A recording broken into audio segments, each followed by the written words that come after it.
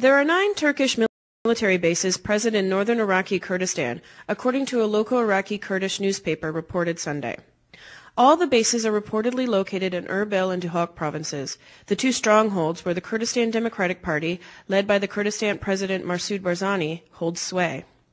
In its latest issue, Awina, a Kurdish newspaper, has interviewed Buzan Tekin, the second highest-ranking leader of the militant PKK. Tekin has noted the occupancy of 9 military compounds of the Turkish government, which have been openly present since the Kurdish civil war fought between Barzani and Talabani's parties in the late 1990s.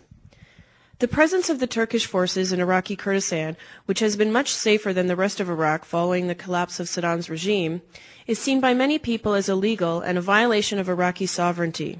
However, neither the Iraqi government nor the Kurdish government has taken any measures to expel these troops from Iraq.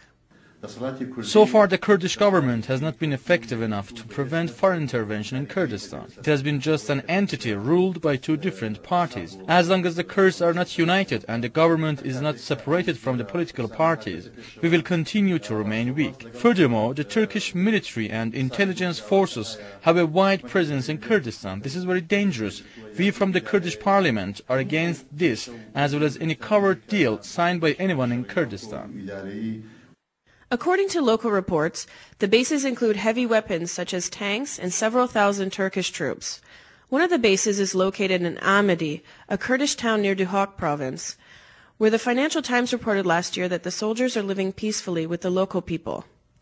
To find out more details on these Turkish bases, PressTV contacted both the Ministry of Interior and Ministry of Peshmerga forces of the Kurdistan Regional Government, but the Kurdish government declined to make any comments on this issue.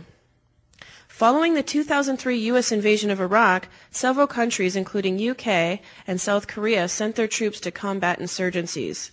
However, the semi-autonomous region of Iraqi Kurdistan has been bitterly opposed to any further surge of Turkish troops, fearing a possible occupation of Kurdistan by Turkey. Analysts say that Masoud Barzani gave the green light for Turkish forces to enter Kurdistan about 12 years ago to gain the upper hand against the militias of his rival Jalal Talabani and the PKK. The Turkish reluctance to withdraw these troops is seen as a sign as a possible attack against Turkey's longtime military opposition, the PKK, anytime soon.